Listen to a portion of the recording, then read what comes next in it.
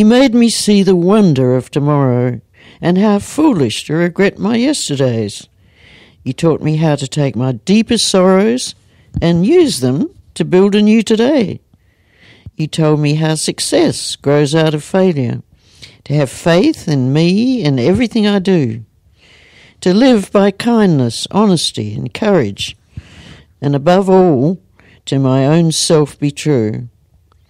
I thank you for giving me a world where I belong, where even I, who cannot sing, can understand the song. Welcome to the Get Invested podcast, where we share great conversations with experts from all walks of life to uncover their secret know-how on where they invest their time, their skills and their money, and the benefits that this has created. You see, the truth is that everyone invests. Every minute of every day, we're investing our time, our skills, our energy and our money in something. Some of us are investing consciously, some unconsciously, sometimes for good, sometimes for bad, and sometimes for no impact. Get Invested will help you to start living by design, not by default. I'm going to help you to make it happen, not let it happen. You'll hear the top tips on how you can live with conscious intent so that you can live more, work less, and leave a living legacy by investing now. Listen to the show to discover the top tips on how to get started, make the most of your investment journey, and ultimately to be living your dream, not someone else's. More episodes can be found on iTunes or at bushymartin.com.au/get invested. Thanks for listening, and now let's get invested. Hi Freedom Fighters. Who do you turn to during those special highs and lows in your life? That special someone who gives you solace, who listens without judgment, who seems to understand exactly what you're feeling and has that almost magical power to express it perfectly in words, especially when words seem to fail you. For me, it's someone who has been there before, during and after all of my life's critical times, from falling in love, marriage, divorce, the arrival of a newborn, or the passing of a loved one. In the quiet times and in the lonely times, the times when I need to be alone with my thoughts, but I seek comfort, compassion and clarity from someone who's always there to turn to, who is near and dear without prejudice. For you, it may be a parent, a good friend, a counsellor, or maybe just a barman with a listening ear. For me, it's always been getting lost in music or carefully crafted words. Words that capture the essence of a moment and help me to think, reflect, and gain insight. You see, for me, words have real power. They can light fires in our minds or wring tears from the hardest hearts. And for me, the best words have always been the thoughts of Nanushka. They're a collection of thoughts on all of life's trials and tribulations that just seem to perfectly capture the emotions of the moment. I've read and reread them continuously over the years, and her dog-eared pages constantly enlighten me and soothe my soul with intuitive insights and warm wisdom. Now, I've never been a big fan of typical poetry, but I've always been a big fan of insightful words. Words that really make you think and just seem to capture the essence of every day as well as those special moments. Let me share my favourite definition of perfection. Perfection is achieved not when there is nothing more to add, but when there is nothing left to take away. And in this light, the thoughts of Nanushka capture the absolute epitome of emotional and soul-searching perfection. As Nanushka says, why do some people use so many words to say absolutely nothing? Like a silent inner voice, Nanushka has always been beside me and quietly guiding me. Like a constant companion whose empathy and wisdom always just seems to have the right words for every situation. I've been turning to the thoughts of Nanushka now for nearly 30 years, And ever since I first turned her heartwarming prophetic pages, I've always wanted to meet their diviner, Nan Witcomb. I've always been in awe of her tender words and her touching talent, like a best friend that I've never met. Well, today is a very special one, as you get to share our very first meeting. And as you enjoy our conversation, I want you to remember that Nan is now in her 90s, but you'd never know it when hearing her bright and bubbly tones. A voice full of life, love and laughter, and filled with vitality as she continues to enjoy her golden years. And as you enjoy her story, you'll come to appreciate, as Sonia and I did, that Nan has invested her whole life in expressing her heart in words. And she's swung backwards and forwards on the emotional pendulum between the extremes of love and loneliness. And I admire and respect Nan now even more, if that's even possible, as I've come to appreciate that Nan has invested in true love without compromise. And as you listen, you'll learn that Nan fell in love, and I mean totally and deeply in love, quite early. But due to the twists and turns of fate, that love was not able to be. So Nan has spent the rest of her life looking for another taste of that special once-in-a-lifetime love at first sight and love forever connection. But it's never meant to be. As Nan once laughingly said, "I've loved lots and lots and lots of men. But it was romantic love. It wasn't all physical, otherwise I would have died of exhaustion."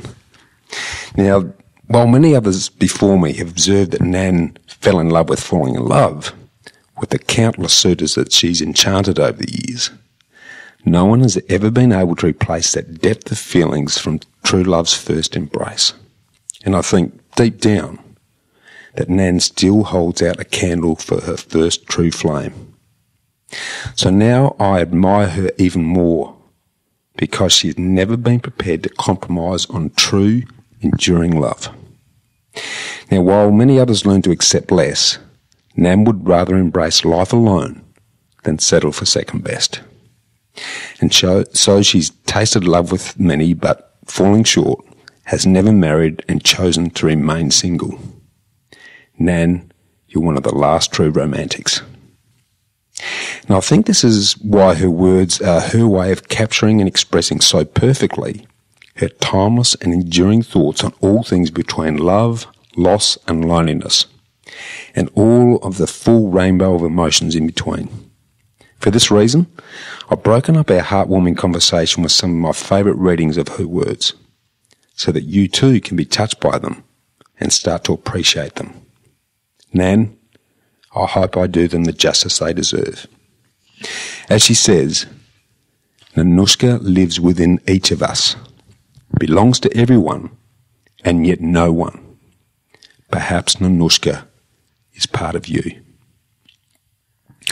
Nan's words have been repeated countless times all over the world over the last 50 years to celebrate and commemorate really important life events, including things like To Mourn Too Long for Those We Love at the funeral of Michael Hutchence of INXS, and her poem Beautiful Unlined Faces was also published in Dr Charmaine Saunders' book Teenagers and Stress, just to name a few. Now, her 18 volumes of the Thoughts of Nanushka, published between 1971 and 1998, have sold over 300,000 copies worldwide. Her friends often say she's really about 17 different people in one. Now, her heart's poetic pulse has captured generations of lifelong followers like myself. And I know that you will too when you take the time to turn her pages. Now, there's only a very small handful of the Thoughts of Nanushka volumes left in existence, so if you're interested, please email me on bushy@khgroup.com.au, that's bushy@khgroup.com.au, if you'd like to be one of the last to own her enduring words, as they are absolutely destined to become prized collector's items for generations to come. Nan, this podcast is my humble dedication, thank you, and living legacy to your life's work that has helped and changed my life and the lives of countless others around the world, and will continue to do so with our ongoing devoted support. As Nan is famous for saying, beyond the ugliness in this world is the incredible beauty of love and friendship. That is where I live. And her precious words will help all of us live there with her forever. Thank you, Nan, for taking the time to share your journey. And freedom fighters, please enjoy this really special episode with the evergreen Nan Witcomb.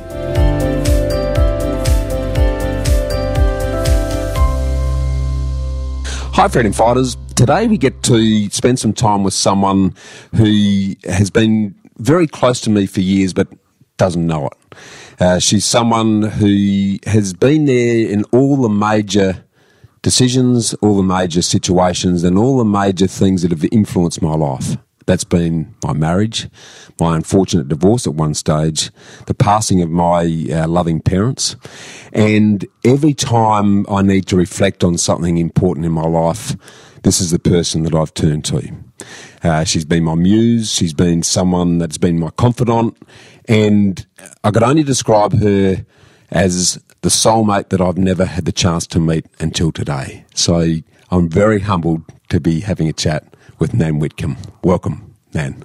Oh, Bushy, what a beautiful opening to our conversation. Well, I can't say enough, Nan, how long I've looked forward to the day of meeting you. In fact, when my good wife Sonia blessed me with your words, it would be nearly 30 years ago. From that day forward, I said to Sonia, one day I want to meet Nan Witcomb, and so this is a great day for me. Well, I am so thrilled to meet you and your beautiful wife, Sonia. I really am. Nan, I would love for you to share your life journey with us. And just talk us through, right from as early as you would like to start, what you have invested your time, energy and motivation in, and how has that impacted on you? Well, let me say that everything really starts with my mother and father. Right. How they ever married each other, I do not know. But Dad went through the whole of World War I, and he tried to get in to the army in 1914. Right. Well, they wouldn't take him. He was too short. So he went back 4 times, and the 4th time he said to them, they said to him, can you play the bugle? You'll only get in if you can play the bugle. Dad said, oh, yes, I can play the bugle. Of course he couldn't. and the story goes that apparently when he was going over on the ship to Egypt to train, yep. They were just going to crash into another ship, and he was told to play everyone to action stations. Well, Dad had just learnt to play Come to the Cookhouse Door, Boys. So he played that, and the ship just floated past the other ship, and he always said he saved everyone on that ship. Anyway, he ended up in the Flying Corps. Right. And he only went to school until he was 12. Wow. And he became an accountant, which is ridiculous, really. And that's what he was when he went away.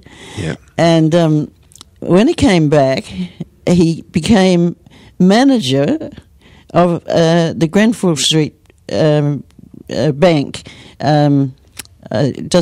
It's no longer with us, this bank. I can't remember what it was now. Was it the predecessor to the Adelaide Bank? Wasn't the High Marsh Building Society or one of those? No. The Adelaide Bank was the one I went to. Yes, it was. Yes, you're right. But anyway, Dad was made manager of this bank in Grenfell Street. Yeah. And my mother was one of 8 children. Yeah. And her father was quite a wealthy person to do with buildings and things like that. Right. And her mother died when she was only about 9. Okay.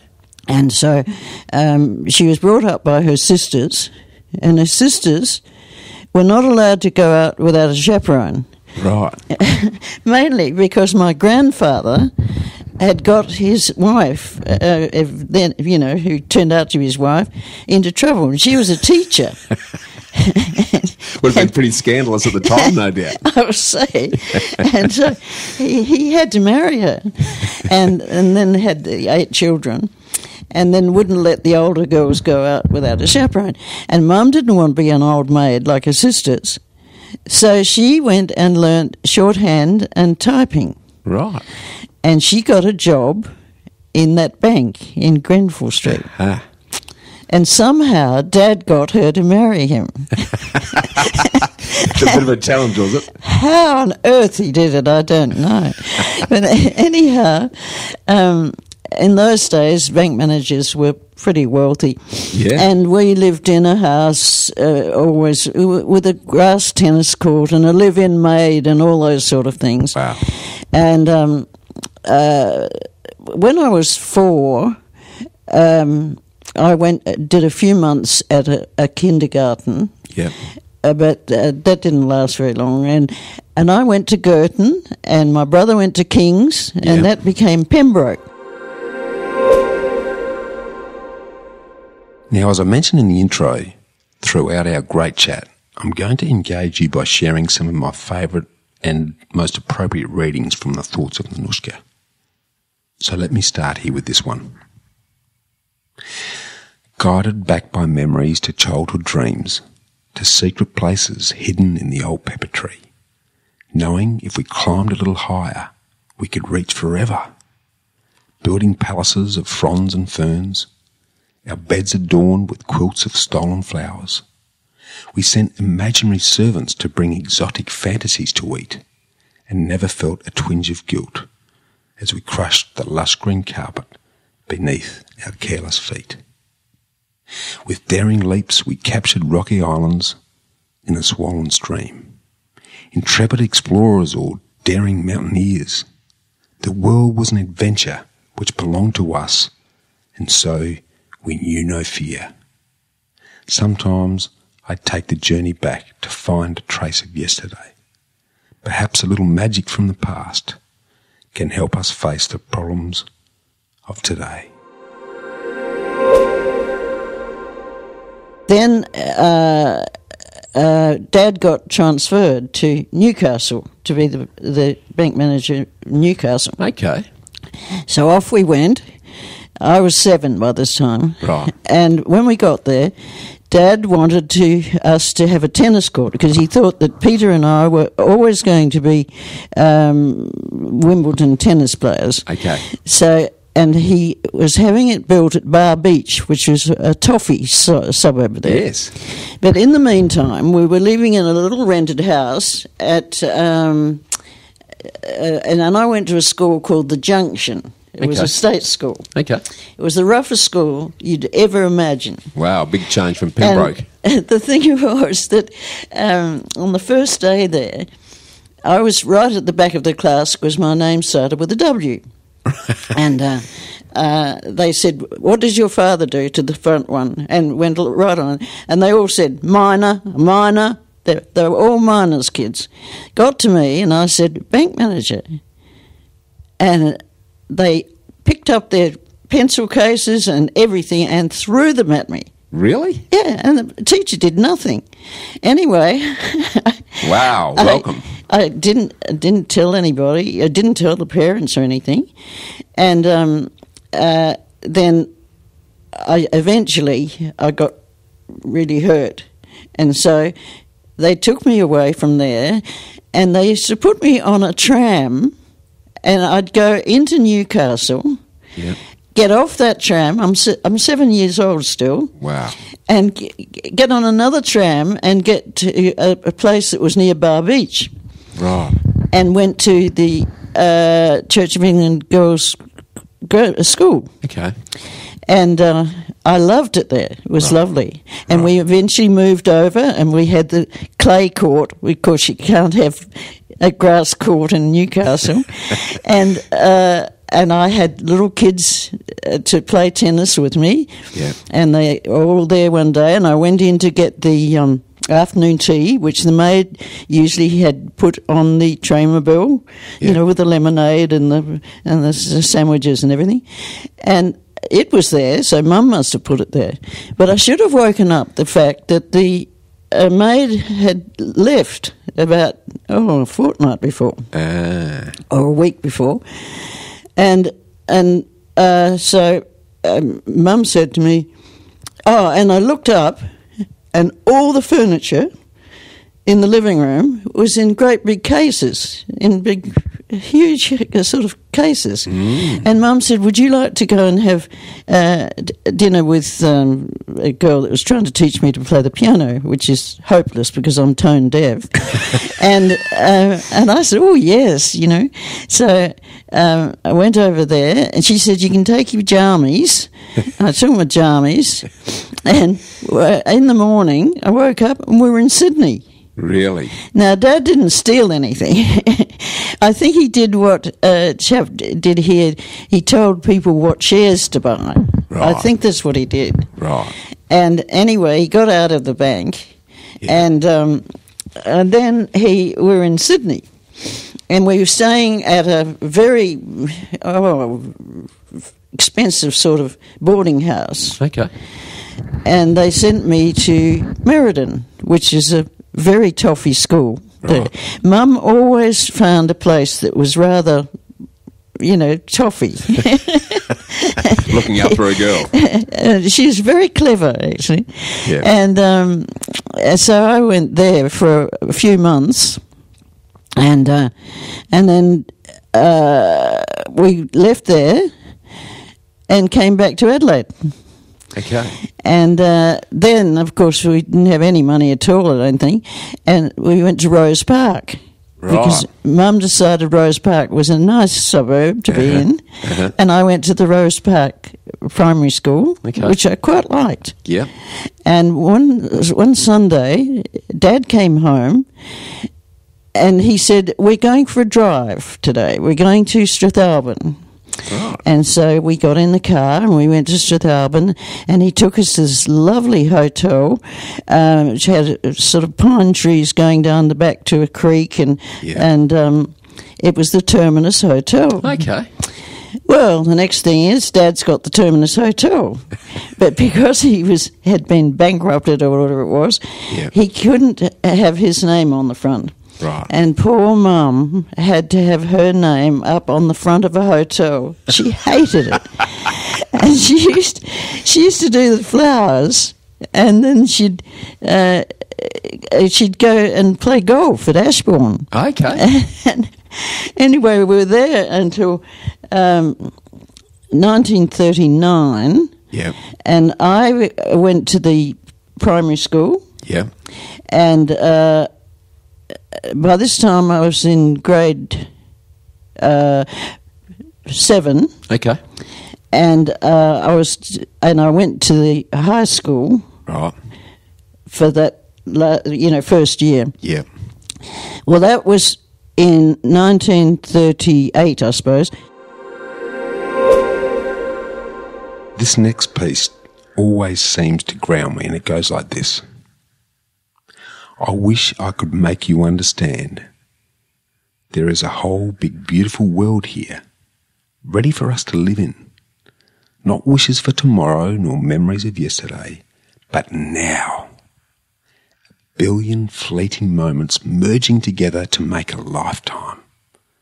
Love this moment, and it is forever. I wish I could make you understand. 1939, the war was on. Yeah. And Dad went back into the army and became a recruiting officer. Right. And I was put on the Paris Creek farm at Paris Creek to finish my first year high school. Right. So I went there, and I remember the lady used to take me in with her daughter to the high school, and I used to go back there and do the separating of the milk, Yeah, okay. So when I found Paris Creek milk here, I started getting Paris Creek Just started drinking it. Fantastic. And so anyway, the thing was that I did that, and then I was waiting on the station to go down to Victor Harbour, where Dad was in the army as a recruiting officer. Right. And a man came up to me and he said, "What are you doing?" I said, "I'm just going down to Victor Harbour to join my parents." And I was thrilled because we used to go there for holidays and stay at the Crown Hotel, Yes, in beautiful. the wealthy days. Yeah. And he said, "But they don't live there anymore." I said, "Oh." He said, "Don't you move." And he went away, and he must have somehow got in touch with Mum. Yeah. And so she came, he changed my ticket, and she came and picked me up, and she'd got us this tiny little flat in Gilberton. Right. Which is a very toffee suburb. Yeah. Straight the right address. It was the back flat there were 3 flats in the front. There was a tennis court in front of them. Yeah. Grass tennis court. Okay. This is what I say, my mother was so clever. Yes. And where we were was the kitchen, had been the kitchen. Right. And you walked in the door, and you were in the sitting room. Yeah. And if you took the door to the left, it was Mum and Dad's bedroom. Not that he was there, but this time he was down in the southeast. Okay. And still in the army. Right. And then you walked through her door, and it was my room. And you went out of my room, and you're in the kitchen. Yep. And in the kitchen, you went back into the sitting room. Right. And there was a tiny little bathroom off the sitting room. And Peter didn't have a room at all. Okay. Right. He had a bed on the veranda outside. Wow. And if it was raining, he had to climb through my window because he couldn't get to his bed otherwise. And we were there for quite a long time. Yeah. And the other wonderful thing that my mother did was she got me into the wilderness, the lovely wilderness, the school. Right. And I started there, and I must have been 12, I think, by this time. Okay. Yep. And Miss Mamie Brown, who was the headmistress, was wonderful to me, really wonderful. She knew the family were pushing it, and she sort of looked after me. Yeah. And also, I met this girl called Heather. Yep. And Heather showed me around the school. I mean, this had never happened before. Okay. At Meriden, I got snubbed because I had the wrong uniform on, and the other schools I sometimes got beaten up and Really? Why was that? or something. Because you were new, or because you were just the bank because I was manager's daughter, different and I was new, and I very often went there in the middle of a term, Yeah, of course. But anyway, there was bullying went on then. Yeah. So anyhow, this friend and I, Heather and I, became great friends. And her family, they say that this weather change, climate change has just come on. But Heather's family went to Orroroo, and it didn't rain for 7 months. Wow. Wow. So, I mean, it's just crazy what they say these days. Yeah. Anyhow, at 15, I had enough. I'd been to 9 schools, if you count the kindergarten. Yeah. And I was 15, and I went in the May holidays. I was supposed to be I did my intermediate, I got that. Okay. Supposed to be doing my leaving. So I went in and got a job in the Bank of Adelaide. Yep. Yep. And everybody nearly had a fit. Miss Mamie said I'd end up on the streets. Why did you feel that way? Anyhow, Mum was shocked and everything, but at least it took, a bit of pressure off. Trouble from her. Yeah. So anyway, the thing was that I was there until I was 18. Okay. That was nearly 3 years. Yeah. And Heather got a job because her family didn't have any money either. Right. And so she got a job in town in an office. And when I was 18 and Heather was 19, we both started nursing at the Children's Hospital. Okay. And nursing was very, very different then. Was it? Oh, it would have so been a bit of fun, different. I'm guessing. You would have played up a bit, I'm imagining. It was what? You would have played up a little bit, I'm guessing. Oh, well, we did, you know, but we couldn't when we were actually there. But we did have a lovely time. Yeah. But one of the things was there was a night sister there, and they called her Pans Hill, after bedpans. She was the most frightening woman I have ever seen. She used to wear her veil sort of down right so you didn't see her hair. Yep. She wore glasses. She wore no makeup. Yeah. And she would just be there. The only reason you knew she was coming was you smelt the kerosene. She called it. She always had a lamp because she said if you shone a torch into the kids' faces, it would frighten them. Right. She was a wonderful, wonderful nurse. I don't think a child ever died while she was on night duty. Wow. I think they're too scared to. but I can remember one night. I smelt the kerosene, and I was in Colton ward, and I hadn't been nursing for very long. I think it was my first night duty. Okay. And I saw a shadow on the wall, and in she came, Pans Hill, and she said she picked up her lantern, and she said to me, "Follow me, nurse." And so I followed her out of the thing. There was the most terrible storm on, and it had just stopped raining, but it was blowing a gale, and our veils were being flown everywhere. Yep. And we went down on the back of the hospital. There was a lawn that they used to have the fates on. Yeah. And the bottom of there was the mortuary. Right. And against the mortuary wall was a bucket and spade. Okay. And Pans Hill said, "Pick it up, nurse." I thought, my God, we're going to bury somebody. And she said, "Follow me, nurse." And back we went around the hospital.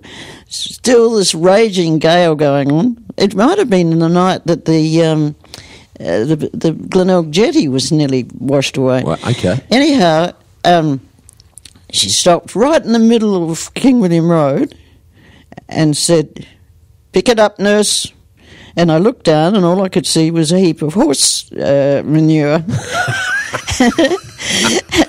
And she said, I said, "Pick it up, nurse." So I shoveled it up and put it in the bucket, and back we went and put it against the mortuary wall. Do you know, for weeks, I didn't know why I'd done it. She didn't explain why I had to do it. What was it? It was put on her garden. Just getting you to do the gardening. Anyway, there were so many things that happened at the hospital, but on our third year, Heather got polio, and Wow. So I had just got through as a sister, Yeah. so they put me in charge of the sick nurses ward, Right. so I could look after her. Right. And she couldn't move at all, and she was on a frame, and you know, and it used to take a couple of hours to feed her with a pipette because Really? she had no muscles or anything to. And Must have been soul destroying for you to see that happen. was it? It must have been soul destroying for you to see it that was, change. It was very sad, but I took her up the road where we used to go and play tennis earlier with a friend, and I used to take her out on the barouche, and this particular day, someone went and gave her a piece of cake, and of course she was too polite to refuse it, but she had no way. I mean, she was almost choking. And I rushed her back to the hospital, and they gave her an injection, and I stayed with her for till quite late, and they had Pans Hill, unfortunately, wasn't there anymore, and we had an awful night sister, and she came and she said, "What are you doing here, sister?" And I said, "I'm just staying with my friend." She said, "You are off duty, go." And I said, "I won't go unless you give me somebody special." Yep. So she did. She put, I think, the most junior nurse in the hospital. And about 1 o'clock the next morning, I was in bed and there was a knock on the door, and it was matron, and it told me that Heather had died. And I just went really strange. They let me stay there, but I didn't have a ward to look after, and I sort of, I don't know, I can't really remember a lot of what I did, but there were a lot of people who helped me through it. Yeah, there must have been a lot of anger over that happening, and when you felt that you could probably have saved her if you were allowed to stay with her. No, I didn't even think that. It was just I just didn't know it was going to happen. That's all. The shock. I think, and the shock of it. This next one just seems to sum up the loss that Nan had for that very close friend. And it goes like this. She filled my house with flowers, and I helped her look for rainbows. She understood so many things, the importance of laughter, and that each moment is forever. She dreamed impossible dreams, smiled at strangers because they might be lonely, and loved music, bells, and butterflies. I'll think of her on sunlit days and see her smile in every flower. When she was ill and I was looking after her, before she was ill, we had decided we would try and get into ANA, Australian National Airways, as air hostesses. Right, excellent. And actually, Heather, first of all, got engaged, and so she wasn't going to do it. Right. And another nurse, she was going to, because her sister was in that. Yep. So I was invited to have an interview with the matron of this ANA, and I couldn't go because I was looking after Heather. Yeah. After Heather died, I decided I would let them know, Yes. Excellent. So I did. I was accepted immediately. Great. So I never flown before and got into a DC-3 and went over to Melbourne to do my training. Yeah. Was sick all the way. And I thought, oh my gosh, what have I done? Got over there and we were put into these terrible places where there were sort of 8 of us staying at the one place with one kitchen and no sitting room. Oh, no. All these things, and 2 to a room, sometimes 3 to a room. Oh, it was just unbelievable. But we thought it was marvellous. We just put up with it all. And so then I was transferred to, after you finish your training at those days, you were sent to another state, but not to your home state. Right. So I was sent off to Brisbane. Okay. And up there. This next one just seems to capture perfectly the loss from a love that couldn't be. I'll fill my nights and days so not to think of you, and look up friends I haven't seen in years. I'll read sad books and watch sad films to camouflage my tears. I'll play the clown and drink too much, trying to forget the way your hand caressed a glass or held a cigarette. But in the lonely light of dawn, when dreams are hard to hold, the foolish mask has slipped away, the truth is stark and cold. I'll touch the pillow where you slept, and in my heart I'll smile, remembering you love me for a while. I had been going out with this doctor, Yeah. and in Adelaide, Yeah.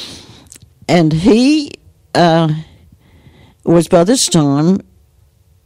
He's the only man that I ever really wanted to marry. Right. I had dozens of invitations to marriage, but I wasn't interested. But this one,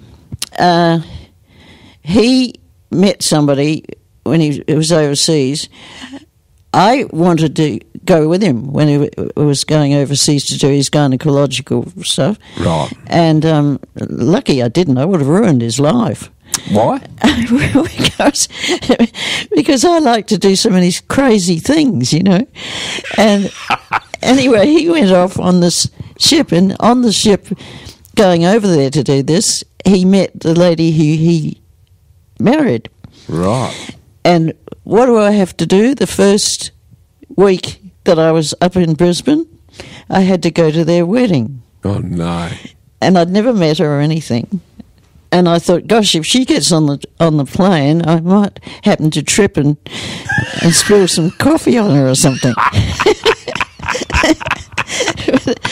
But anyhow, I saw him walk down the aisle, and the back of his neck, his hair, it was just absolutely beautiful, you know. And I thought, I'm never going to be able to stand this. And then we get to the where they're having the reception, Yep. which is where he and his wife still live. Yep. And he introduced me to her. Right.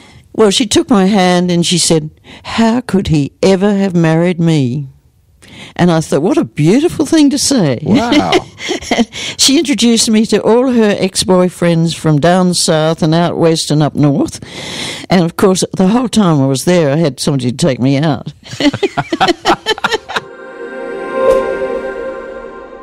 This one also just seems to sum up that aching loneliness surrounding a love that couldn't be. We knew our love could never be, for like the golden sand, the more you try to hold it tight, the more escapes your hand. The mighty plans of mice and men will often go astray, and what was so a year ago may not be so today. We're born into a changing world, the young too soon grow old, and storm clouds in the summer sky can make the day grow cold. And though our love can never be, for love's like golden sand, you'll know through all eternity that I will understand. The time may go, the winds may blow, and restless is the sea, but you will know I'll understand through all eternity. And then, unfortunately, my brother, who had been in real strife after being the rear gunner in Lancasters in World War II, and he had been living at home, and and he'd been in hospital at one stage, and I used to go and visit him there, and all sorts of things had been going on, and they thought he was going to be all right. Right. And then I got a message from my mother to say, would I please come home, because she couldn't handle it. And so I came back to Adelaide. Right. Anyway, from then on, I sort of was helping him a lot. Yep. But then he went to Sydney. Okay. And so I... rather fortunately, I was always able to fly up there and see him, even if I wasn't flying there normally. You know? Right. Well, eventually I became the senior regional hostess. Okay. And I knew exactly what to do with the girls, because I had been just as bad as they were. There's nothing getting past you, Nan. No. And I became sort of very fond of a lot of them. Yeah. and there's a thing going on in Brisbane in May. It will be the last, probably the last reunion of the Ansett Down to Earth Club. Excellent. Which actually I named the club the Down to Earth Club. The president, or you pretty much ran that group for quite some time, didn't you? Well, I was president of the South Australian part of it. Right. For about 21 years, I think. Okay. Are you going to Brisbane to celebrate? Well, I hope so, if my leg doesn't do me down the drain. Yeah. But anyway, the time there was wonderful. We had another lady who was in charge of us when we first started flying, and that was Matron Hollyman. Right. She'd never been a nurse, but she was called Matron. She was matron lead, was she? But she was really a lovely person. Yeah. And I think she, her husband actually used to drink a lot.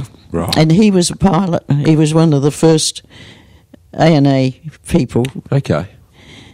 I can't think of his first name now, but he was a Hollyman, one of the two brothers. Right. And apparently he was in Melbourne, and he wanted to go to a party, apparently, or something. They invited him to go to a party, and he flew back to Hobart or Launceston, and then got in his plane with his ordinary clothes and everything, Yep. and was lost at sea. Right. His plane crashed. And so that was Matron's husband. Oh, dear. And then you see, she used to warn us about the pilots. She used to say, don't get too interested in them or think you're going to marry them, because you won't. And she fell for it. Oh, she really used to tell us things like that. But anyway, she eventually left, and we had an Ansett lady who and an ANA, and they were both sort of took the matron's position. Right. One was from Ansett and one was from ANA, and they didn't like each other. Uh-oh. It sounds like fun. I used to have to go over there to Melbourne for meetings and things, and one of them would tell me all the awful things about the other one, and then I'd go into the other one's room and she'd tell me all the awful things. And this went on for ages, but eventually it all got one left and left the other one to it. Yep. So I just had quite a good, funny time, Yep. As a hostie. This next thought again captures our youth's revolution around the importance of love. And this is how it goes. Young, but with the wisdom of forever, peaceful as the quiet beyond the sky, lonely, yet sharing in a world of other people, seeing life through other people's eyes, afraid, but braver than tomorrow, wondering if what is will always be, borrowing your happiness and sorrow with the unrequited freedom of the free, sad as autumn snowdrift in the valley, eyes with unshed tears too proud to fall, a heart that trusts in love but not in loving, yet knowing all the while that love is all. And then in 1973, I think it was. Yeah. Now, why did I leave? I can't remember. Anyway, the thing was, I know what it was. Ansett, we were going to do things completely differently, and I would no longer be doing the rosters, and everything was going to happen from Melbourne. Right. And I thought, no, it's no longer Adelaide. Yeah. And so then when David Hardy offered me a job as manager of the Barn restaurant in McLaren Vale. Yep. I said yes. Okay. And I went down there, knew nothing about managing a restaurant, but I did know how to handle the staff. Yes. And so I went down there, and it was fun. It really was. It was. So you were front of house with all the clientele and managing the team. Is that pretty much what you were doing there? That's what mainly I did. Excellent. Yeah. No, there was an accountant lady who did all the bookwork. Thank goodness, because I wouldn't have been able to do that. But the rest of it was, it was lovely, and the staff down there were just terrific. Yeah. Great restaurant. So I did that for about 7 years. Okay.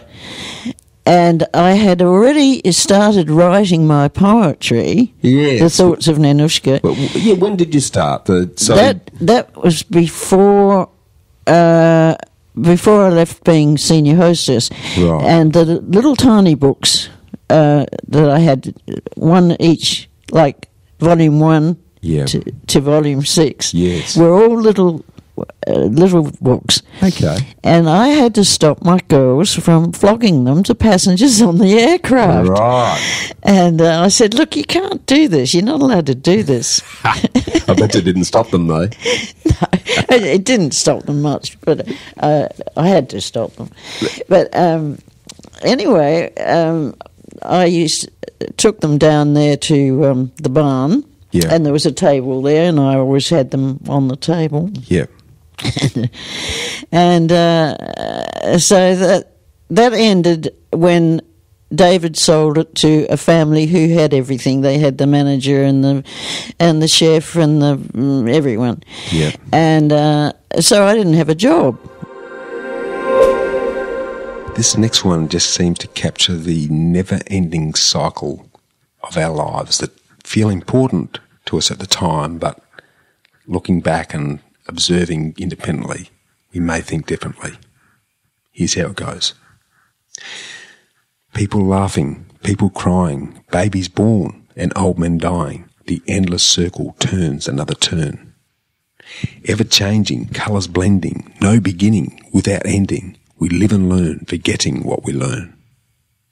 Is it right or is it wrong for us to sing, and who's the song for? The endless circle turns another turn. Is it wrong or is it right for us to fight and what we fight for? We live and learn, forgetting what we learn. Loving, hating, joy and sorrow, yesterday, today, tomorrow. The endless circle turns another turn. Like a mist upon the mountain, like a never-ending fountain, we live and learn, forgetting what we learn. So I got a call from the manager at 5DN. Okay. And he said, would I like to come and have a drink? And I went to have a drink with him. And he said, we've got this fellow, he's not everybody's cup of tea, but we'd like you to do an hour in the afternoons with him. And I said, oh, all right, what's his name? And he said, Ken Dickin. And I said, well, we went out and we had lunch. Yep. A lot of laughs at lunch. I bet.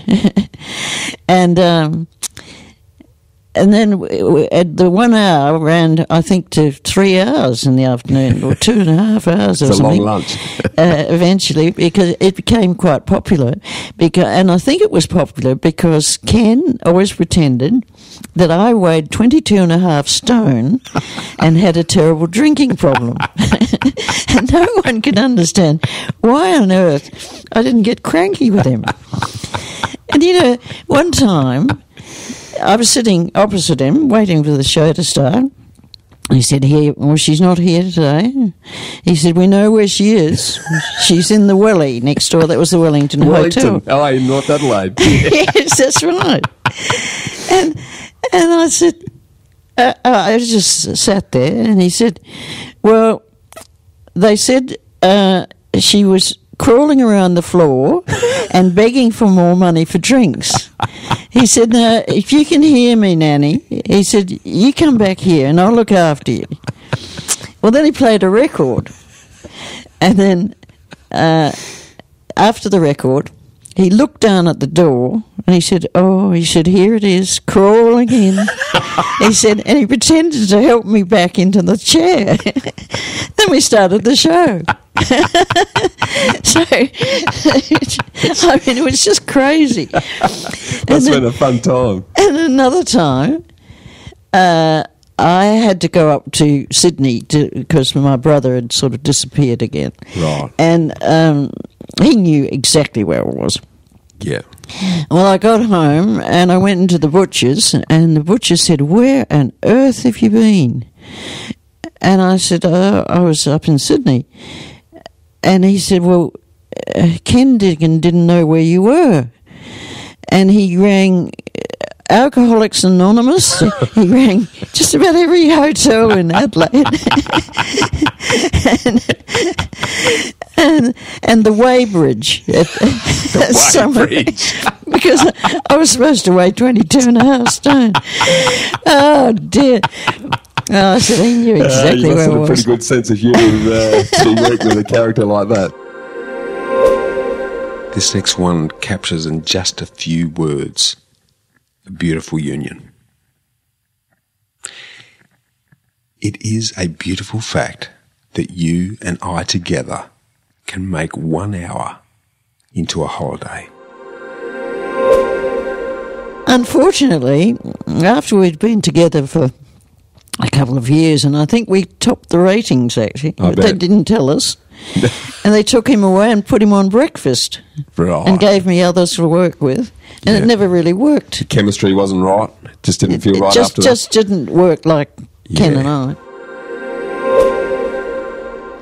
This next one, again, in a very few words, just seems to capture the cruelness of the corporate world. There are foolish people who make work into a terrible machine, grinding away at life until it disintegrates in the dust of duty. Then I was writing, but this time I was writing Up Here and Down There, which is my book about my days as a hostess.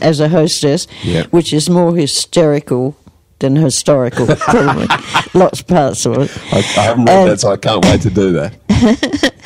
And anyway, the thing was that I just wasn't making any money or anything much. I was making a bit of other books. Yeah. But that's when it's a long story, and I won't go into it. It's boring. But the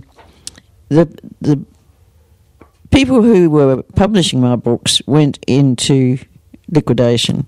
Ouch. And they had just taken my house, which is where we are now. At this point in our chat, the next thoughts of Nanushka just seem to capture the moment. You can have money, security, and love taken from you, but never experience. And some lovely men who were having to look into all this managed to get them to allow me to stay in my house until somebody could be found that wouldn't charge the earth for rent and everything. Yeah. And which did. That's why I'm still here. Wow. So this. But the thing is that with all that happening, I was still writing stuff. Yeah. And but altogether, I've written volume 1 to 6, 7 to 12, and 13 to 18. Yes. I have no more volume 1 to 6, but I have got 7 to 12 and 13 to 18, which I sell to people when they get in touch with me, either on the phone or on the email. Right. And so that's lovely, you know, when I do that. Well, I can well imagine that, because as I said at the start, that your words and your prose have this magic ability to touch the heart. And I'd like to sort of dig into that a bit now, if we can, Nan, because and sort of try to understand where the inspiration has come from a lot of your words. Can you remember back to the first piece of poetry that you ever wrote? Oh, well, I was 4 years old. I didn't actually write it. Okay. I just said it. Yeah. And it was, little kitty goat went for a float over to the island in his little boat. And I told my parents, and they said, where did you learn that? And I said, I didn't learn it. I didn't learn it. I made it up. Wow. so has it always been, has capturing your thoughts and words always been just something natural for you? Is it something you've just always done, or? Look, I've written poetry for a long, long time. This next piece is very appropriate at this stage in our chat that captures the poet of tomorrow. Poet of tomorrow, you possess the wondrous, fleeting gift of youth. Your life, like pages waiting to be written upon, will soon be filled with tales of laughter, love, and lies, of courage, tragedy, and truth. Your poems are the beautiful expression of your happiness and tears, your hopes and doubts, your dreams and fears.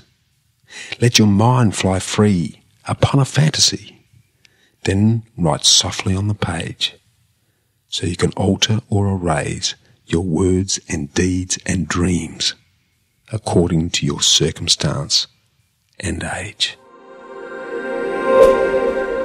When we were living at the little tiny flat, at the back, yeah. I remember I used to go and sit down on the tennis court, yeah, and make up things. I've still got poems that I wrote when I was 14 or 15. When I was nursing, I didn't have time, really. Yeah. When I was flying, I did. Yeah.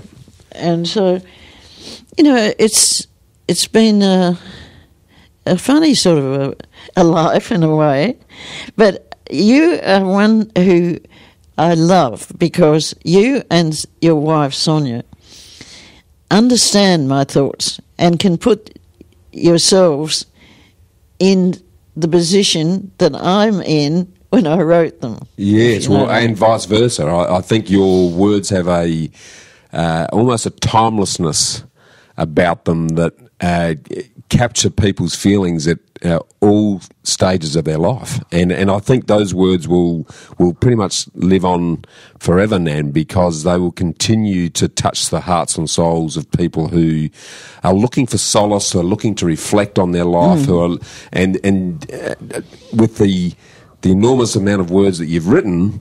There's a poem that captures a situation for everyone. This next one is around a subject that I love, and that's freedom. And while it brings freedom to life, it also encapsulates the responsibility that goes with that. And it goes like this. Free as a wind upon the ocean, free as a bird about to fly, free as a tiger in the jungle. Freedom, that's the universal cry. But do we cry for freedom without thinking, like a child wants everything he sees? Do we know that freedom can be lonely? Do we really have the courage to be free? Free as a gypsy in the winter, free as a bird without a sky, free as a dolphin without water.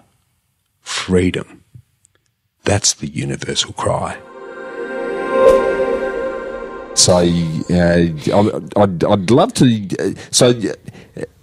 And we talked about this before we started, but clearly, while the words are very touching, they're probably not all about your particular situation, because you'd be 150 if that was the case. I wouldn't be just 150. I'd be exhausted if the love poems were all about That's me. right. That's right. So that empathy, that ability to put yourself into someone else's situation, again, are you observing people when you've done that, or is that just thoughts that come to you? It just comes naturally, I think. Right. If I like somebody, yeah, and I'm watching them on television, and I like them, yeah, if something nasty happens to them, I get hurt too. right. And but people that I don't like on television, I can't get myself to be in their minds and hearts. Right. I just can't do it. Right. So I'm not one of those people that can go into everybody, whether they hate them or like them or anything. I'm not one of those. Yeah. Okay. The even the word Nanushka has a romance about it. I just but when I picked it up for the very first time, the Thoughts of Nanushka, it created this sort of exotic, romantic impression to me. Where did Nanushka come from? That comes from a great friend of mine, Lorraine Desmond. Right.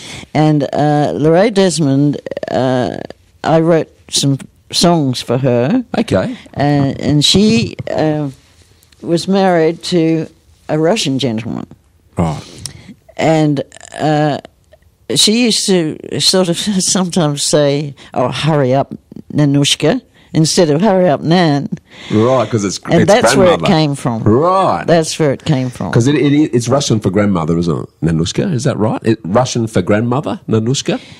No, it's, Nanushka is like saying that you really like the person. I think Right. that's what it means. Right, It's a beautiful word. And okay, so an extension of Nan, Nanushka. It worked very well with Nan, didn't it? Beautifully, and it sort of. You see, you'd be Bushyushka.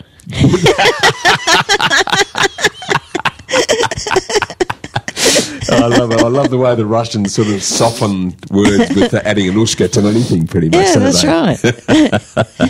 Nan, so are there any of the work that you've done over the years? Are there any that you are particularly touching to you that you would love to share now, and the story around them?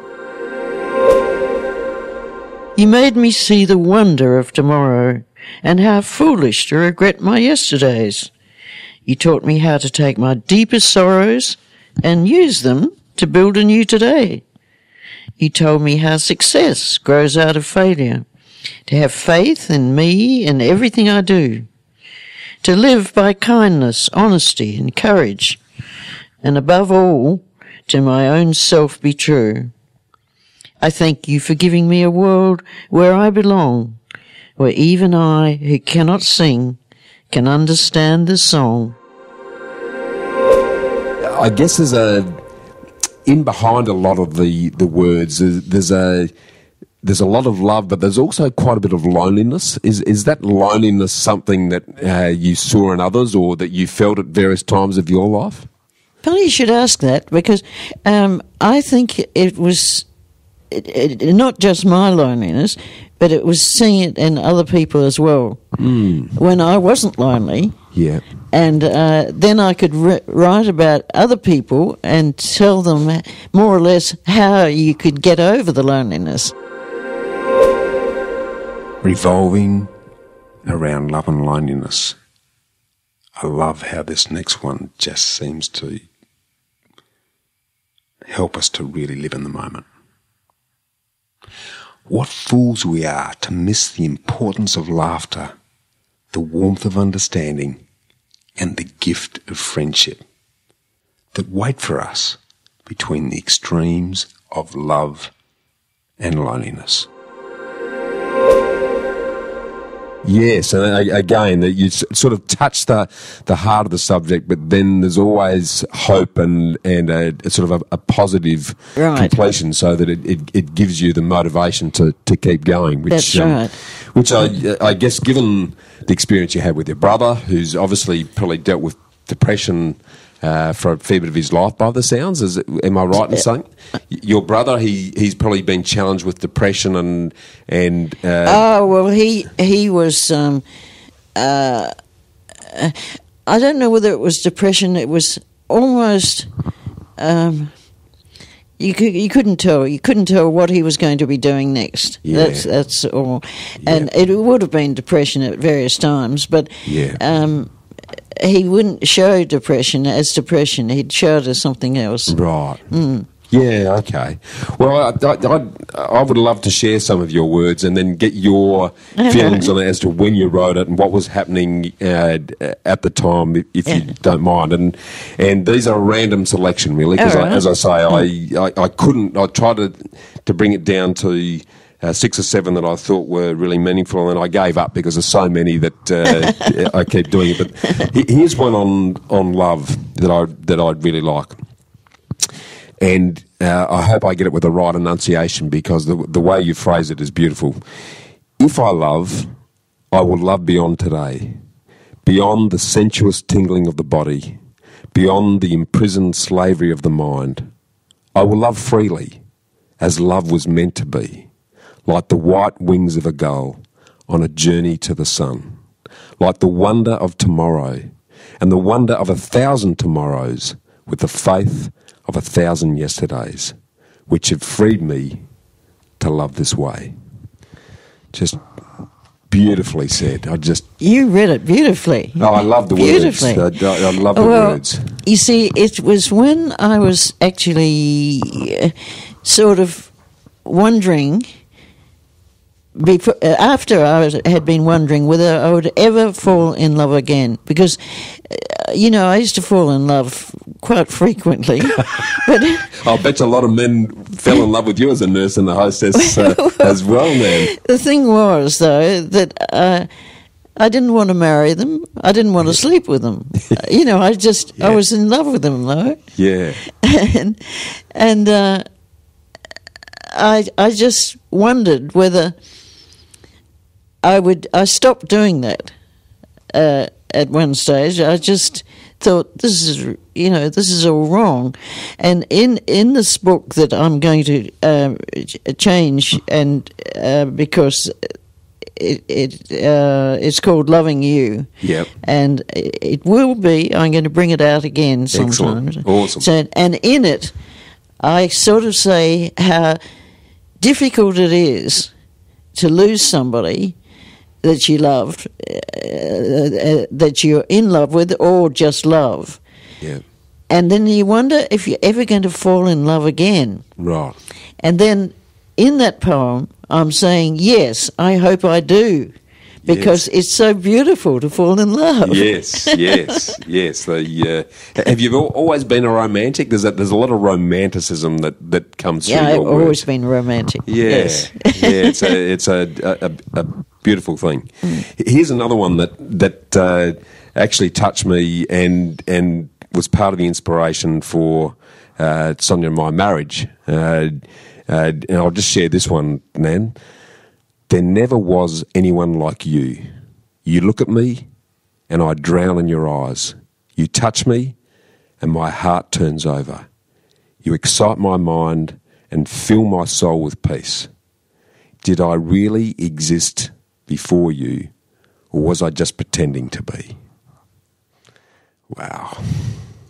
Well, I can't explain that any more than what it says, and that is how I have felt, but very, very rarely, and I wrote it because that I felt that that's how other people must feel. Was there someone that was targeted at the time? Was there someone that you felt that way about at that time, or? No, I wrote it after. Right. After. Right. Yeah. Amazing.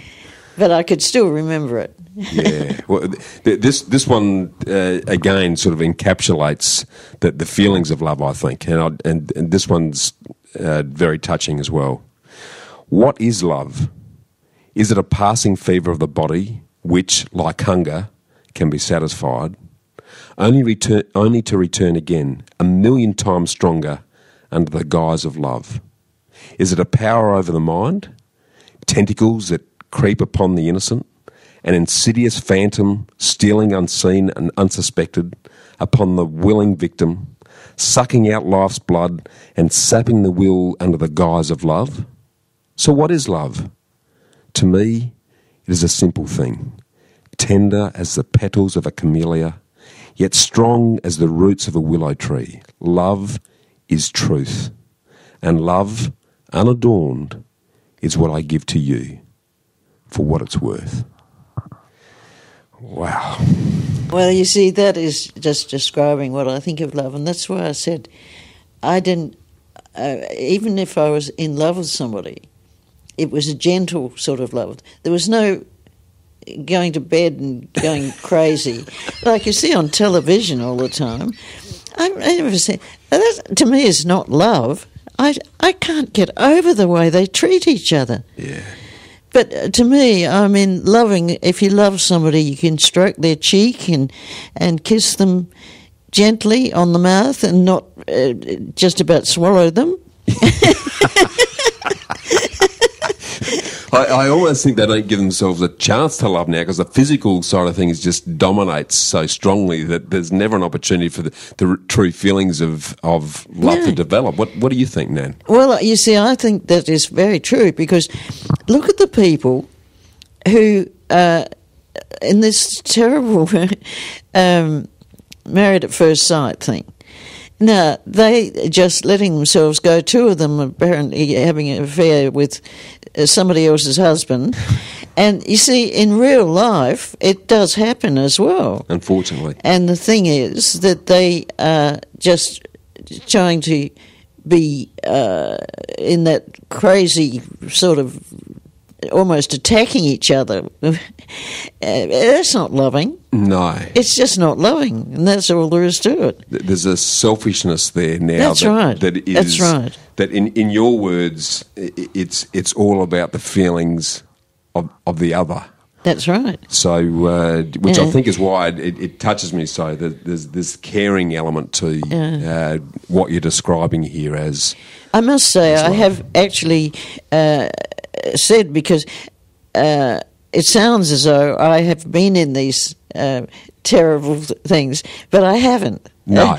But I've seen them on television and everything, and I think, why are you doing that? You know, so the way I've said it, it probably sounds as though I've done it. Well, that's why I think the empathy that you have, which is a very special quality. I think there's very few people who are able to put themselves into that situation. And you must be, are you a great observer? Are you able just to observe people and then encapsulate that in words? Is that part of your talent, do you think? No, I don't observe people that I don't know. Right. Really, but I mean, I used to when I was writing the early books. Right. I used to actually go to nightclubs sometimes and sit there by myself and write. Right. Yeah. Okay. It's a wonder I wasn't murdered, because I had no fear of anybody. You know, I was just stupid. But anyway, I've forgotten what you asked me now. No, that's good. You're embracing life, which is all that. This one is also very touching to me, and in several senses. This one, when I've lost someone, there are parts of the words here that really touch the soul. So I want to share this one as well. I'll fill my nights and days so not to think of you, and look up friends I haven't seen in years. I'll read sad books and watch sad films to camouflage my tears. I'll play the clown and drink too much, trying to forget the way your hand caressed a glass or held a cigarette. But in the lonely light of dawn, when dreams are hard to hold, the foolish mask has slipped away, the truth is stark and cold. I'll touch the pillow where you slept, and in my heart I'll smile, remembering you loved me for a while.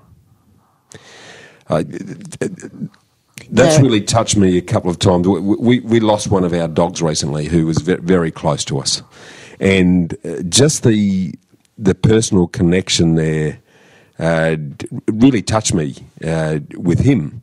Can you tell us a little bit about that one and when you wrote that and what it meant to you at the time? I wrote it a long time after that happened. Yeah. But I still feel the same about them. Yeah. Yes, I might still feel the same about them. Have there been loves in your life that, and clearly there are, that you still have very strong feelings about?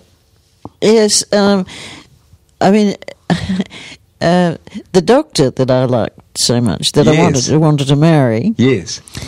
Well, when I go to Brisbane in May, I'll be seeing them.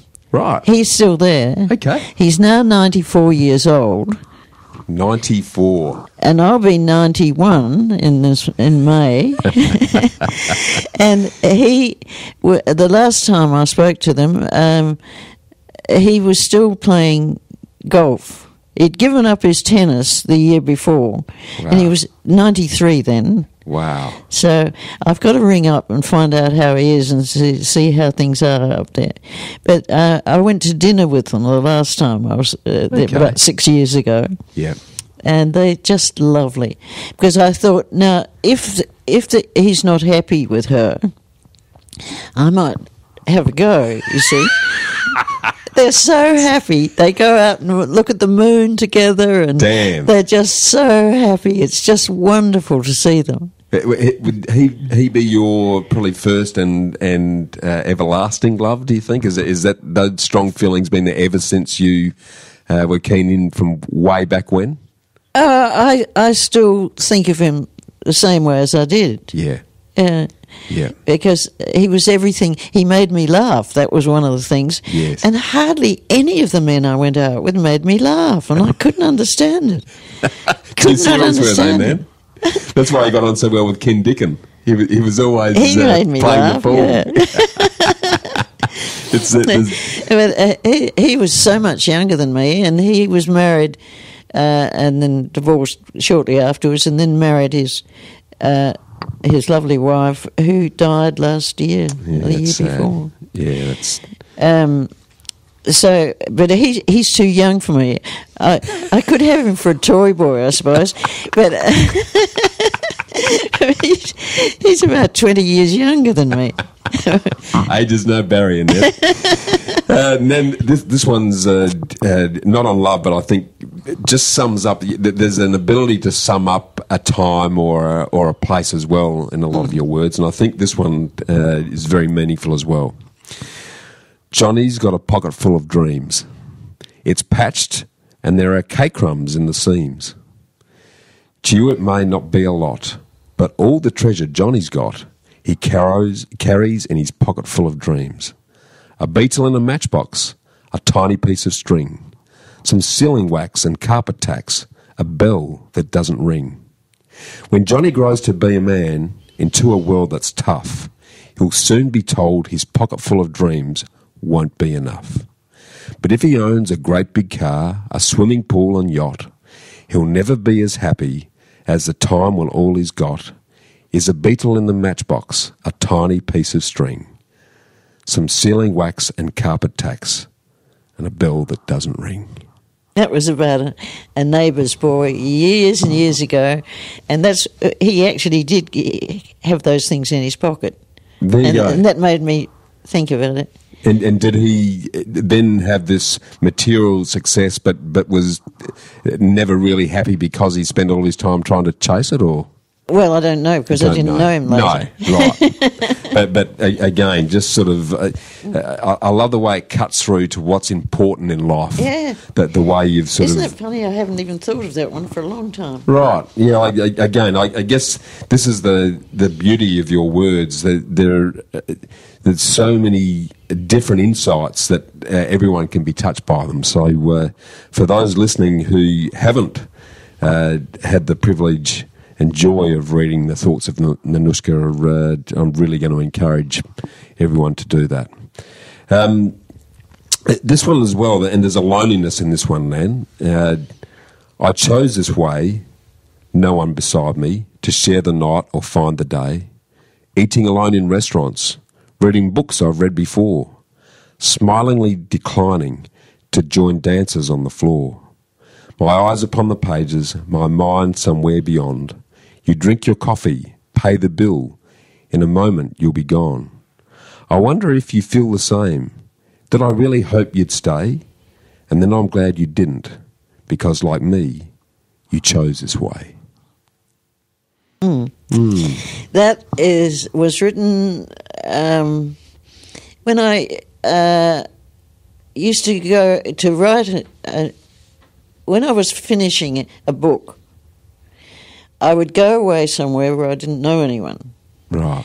And I would sit at restaurants and things by myself. Yeah. And sometimes it was at night, and there were couples everywhere. Yeah. And I would just do exactly what I said there. Yeah. Exactly. Yeah. And sometimes one person would come up and sit with me. Yeah. But it just didn't mean anything. And I used to think, I think you're the same as I am. You're just doing this. Yeah. But it's amazing. Some of the places I went, I became friends with the people, and it was amazing, really. Yeah, do you find I've written my first book last year, which is nothing like what you've done, but it's a very, it is actually quite a lonely experience because for me, I withdrew for a long time to actually be able to express my thoughts, and it's very cathartic, but it can be a lonely experience. Is that what you've found with writing over time, or? Writing is a lonely thing. It has to be. Yeah. If it's not, you get mixed up with things. I mean, for instance, say I was going to write something, I would just simply not go out anywhere or have people here. Yeah.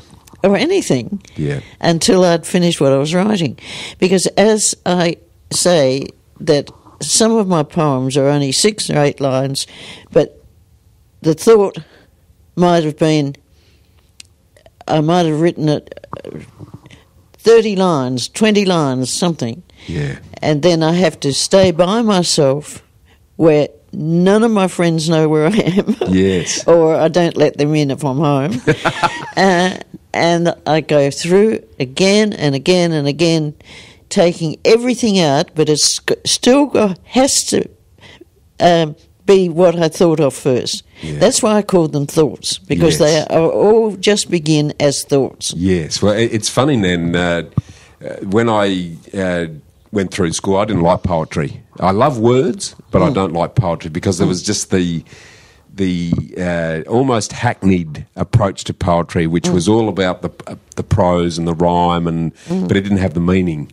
What I love about your words is that, we talked about this earlier. Perfection isn't when you can add any more; it's when you can't take anything more away. And I think you have this beautiful ability to distill and crystallise thoughts and emotions in a very few words that just resounds and stays with you. So, and here's another one. Here's one that is, as you said, it's quite short, but very meaningful. We do not have to rely upon memories to recapture the spirit of those we have loved and lost.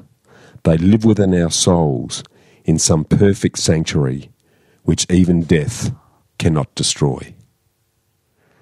It just sums it up beautifully. It was a thought that I had, and I eventually made it into a little poem. Yeah, and I think the mistake that some people can make is that some of them are so few words but so insightful that they wouldn't appreciate the work that you've put in to bring it back to that. Like you say, you might have written a full page and then brought it back to just a few lines, but in the essence of those lines is the emotion that people are connecting to. So, yeah, look, I could go on for hours here, Nan. I really could. I'm sure people will get very bored with me. Well, again, I just love sharing this because it really does touch the heart and the soul. But there are also some of them that I love, and I'll finish with this one because this one I think is, while it's not about love and loneliness, it's a really good observation about the world, and it goes like this. It's a sad fact that people totally committed to a political project or a religious crusade are often such crashing bores. They repel their converts and can eventually destroy the original seed of their understanding. Isn't that true? When did you write politicians that? today? And it's more true today than I think it's ever been. Well, I went out with a politician at one stage. You poor thing. It was before his second marriage, and this is terrible, but I can't remember names anymore. But he was the one who started the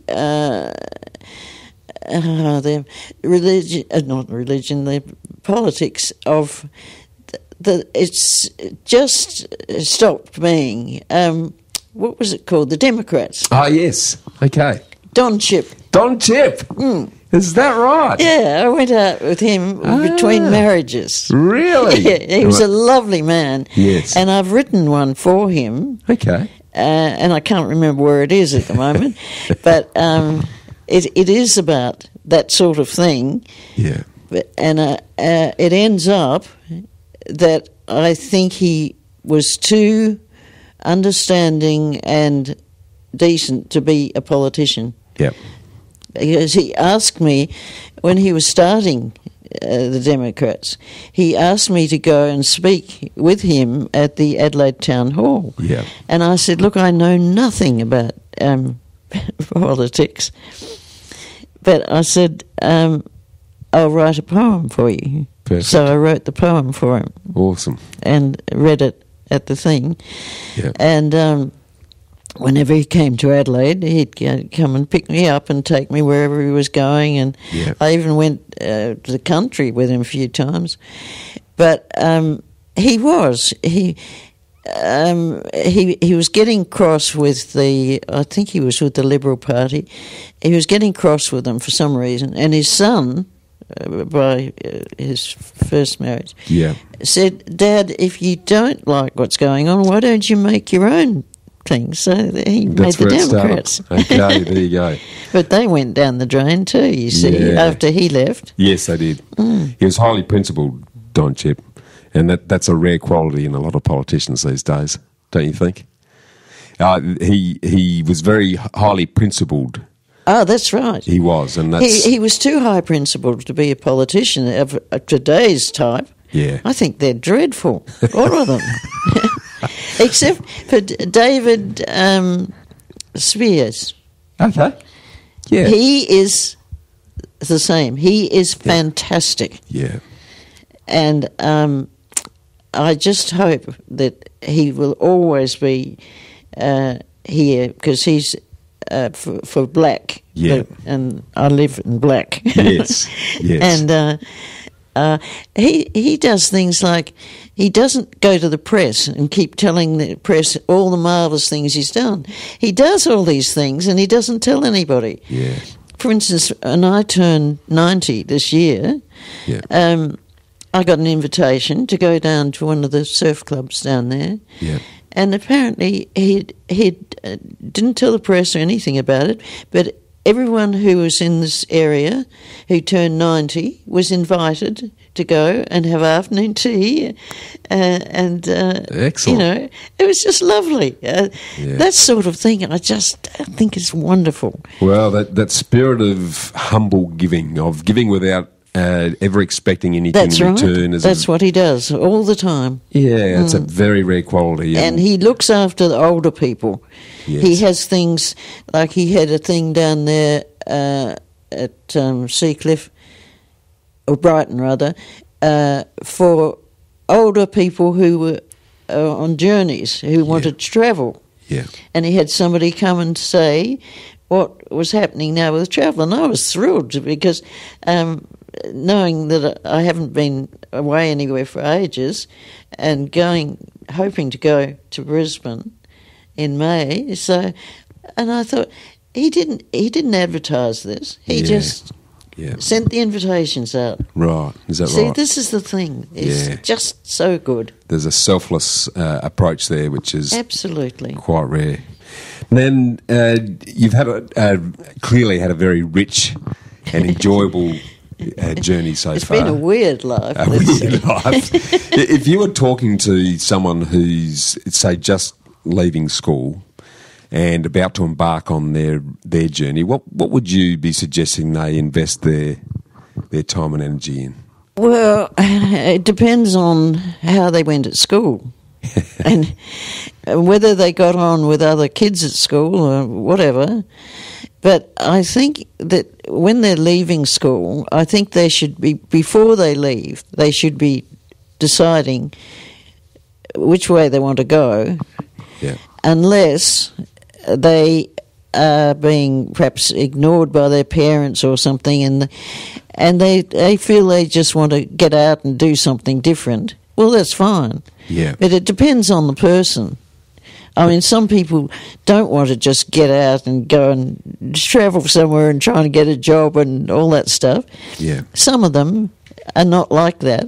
They would want to find out what they're going to be good at, what they're going to train for, and all those sort of things. Yeah. And I think it's very good when kids, when they're still at school, and they're, say, 15 or 16, and they get jobs, say, down at Foodland and things after school. Yeah. And I think that sort of thing is very good. It shows them what it's like to work and gives them a bit of idea. I have a neighbour, or neighbour a couple of doors down, and she has two sons who have been working like that at Foodland, and they are so good. You know, they're really good. Awesome. And I just think that's perhaps what would be the best thing to do. Yeah. Okay. And I mean, I left school and went straight into a job. Yep. But that was a full-time job for nearly 3 years. Challenging time. If you look back on your life so far, what are the learnings that you would like to share with people on qualities or things that you think that are important? Look, I've got a poem here. It's in volume 7 to 12. Yeah. And I don't know whether I can find it very quickly. Perhaps if you give me 7 to 12. Yep. And I wrote it for Miss Mamie and all those people. Yeah. So perhaps you could read another book, one of my poems while I'm just looking for it. What do you think? Yeah, that's a very good idea.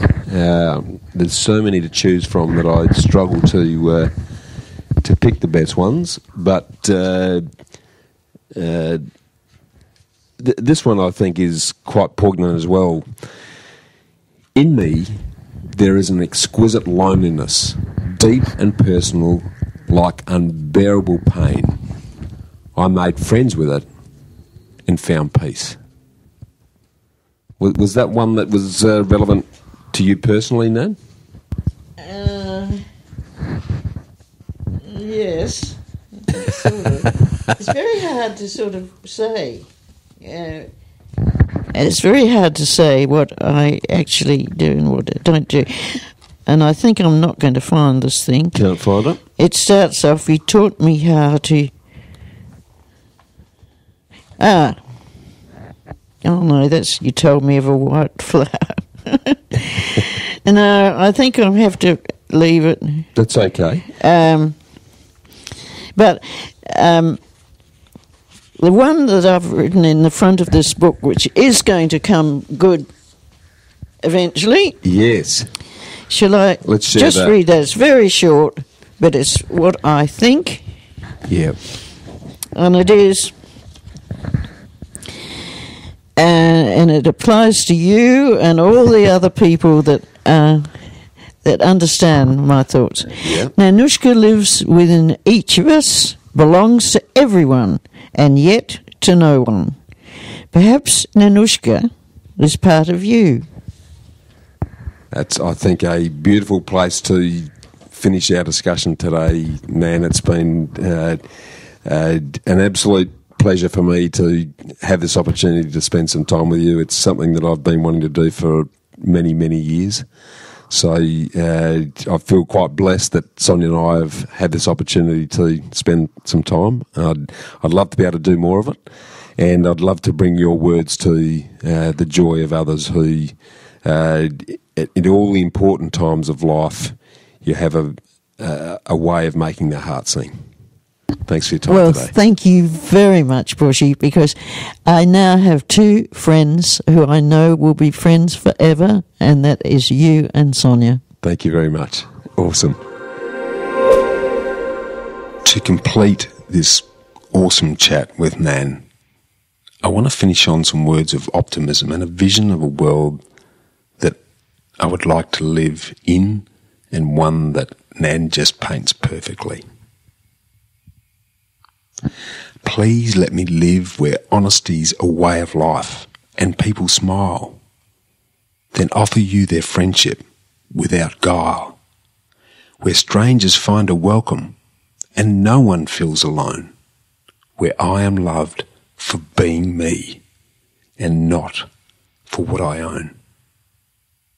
These pieces that we've shared with you today are really special and really touching.